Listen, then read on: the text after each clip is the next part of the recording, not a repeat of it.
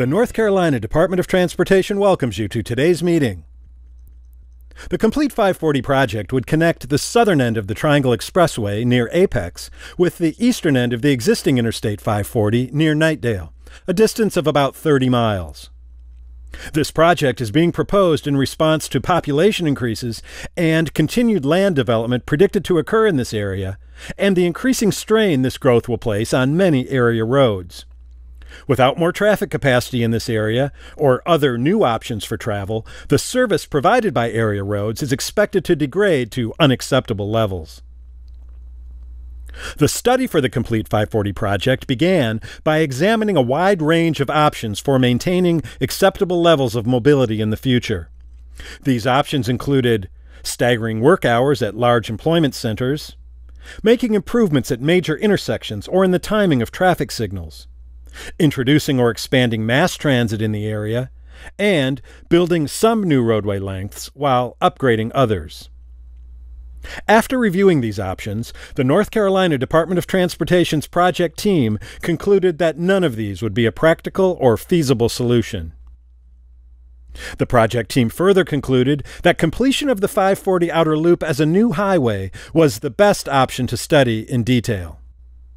At that point, the project team began gathering basic information about natural features, neighborhoods, and communities in the study area. This land use information was then used to begin developing possible route locations for the new highway. A large number of general routes called corridors were developed.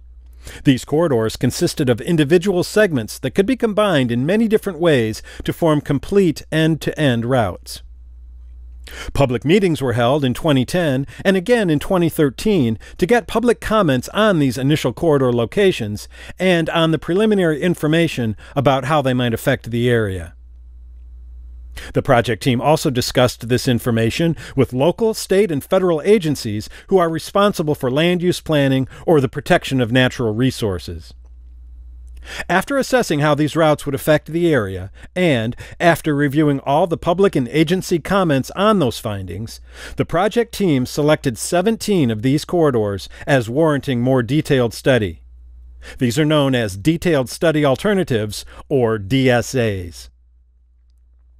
The Detailed Study Alternatives are based on a 6-lane controlled access concept.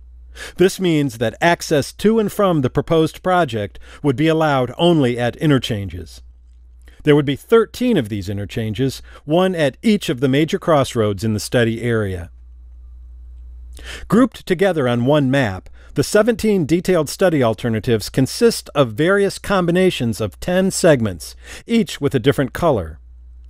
In the west, there are 4 basic locations.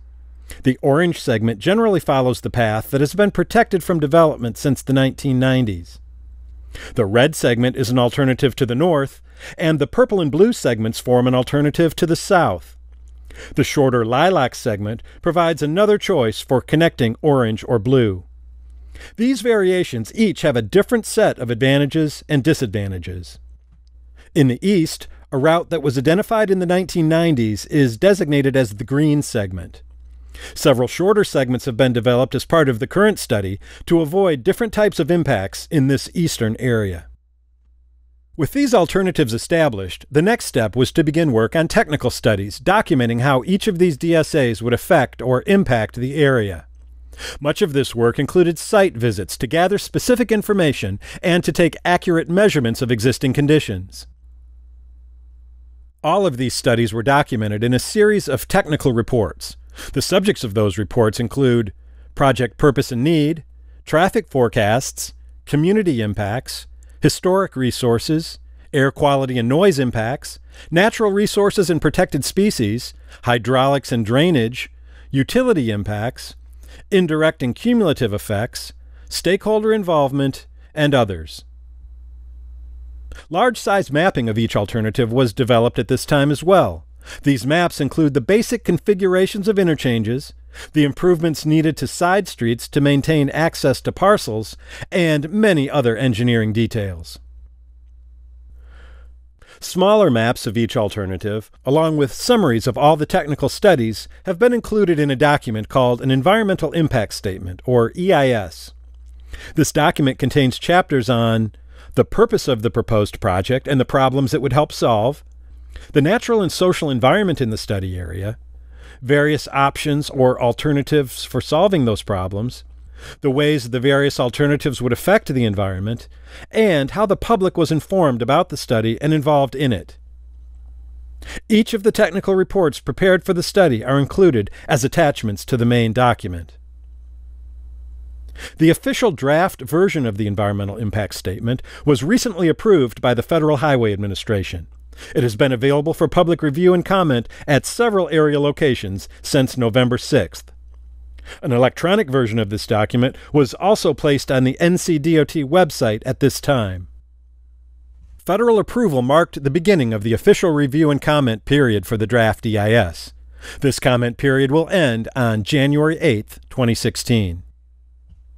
The 3 public meetings and 1 public hearing being held this week are an important part of this review period.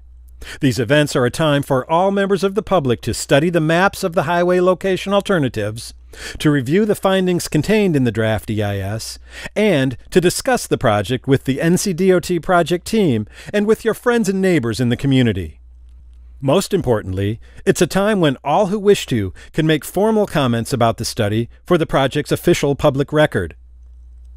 Once this review and comment period has ended on January 8th, the NCDOT, the Federal Highway Administration, and local, state, and federal officials will closely review all comments made and will review all the impact information developed for the project.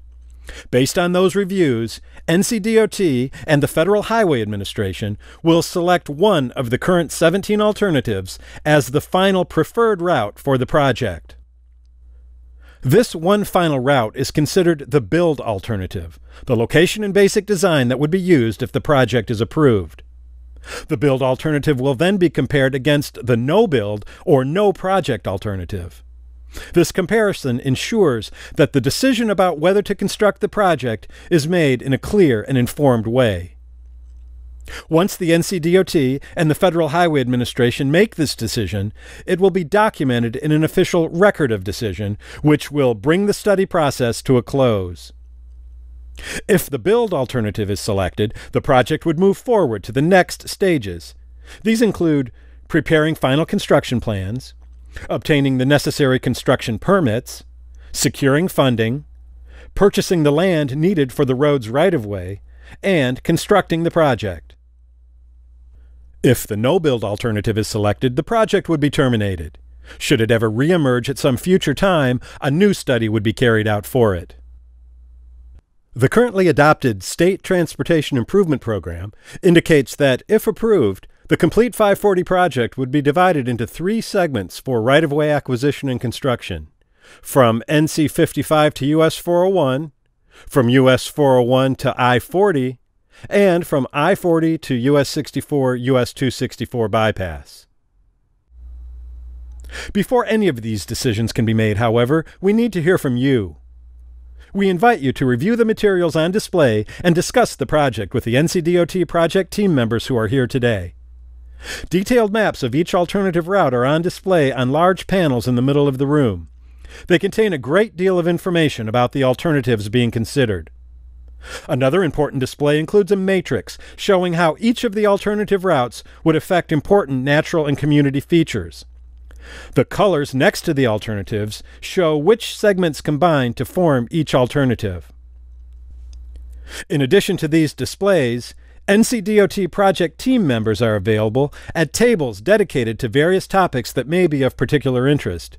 These include noise impacts, property acquisition procedures, information about the North Carolina Turnpike Authority, and others. Once you have reviewed these materials, we invite you to provide a comment about the project for the official record.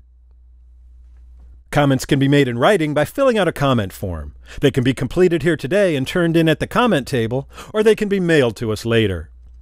Comments can also be submitted using the study's website or the My Sidewalk online forum. The due date for all comments is January 8th, 2016. No matter which method you choose to provide your comments, all are considered equally. No one method is better than any other. More information on each of these methods is included in the brochure you received at the sign-in table. The Complete 540 study would not be possible without the collaboration and advice of local, state, and federal agencies and the policy guidance provided by local and regional governments. The study would also not be possible without you, the members of the public who live and work in the area. We sincerely appreciate the patience you have shown as this study has progressed, and we thank you for your thoughtful participation throughout this study process.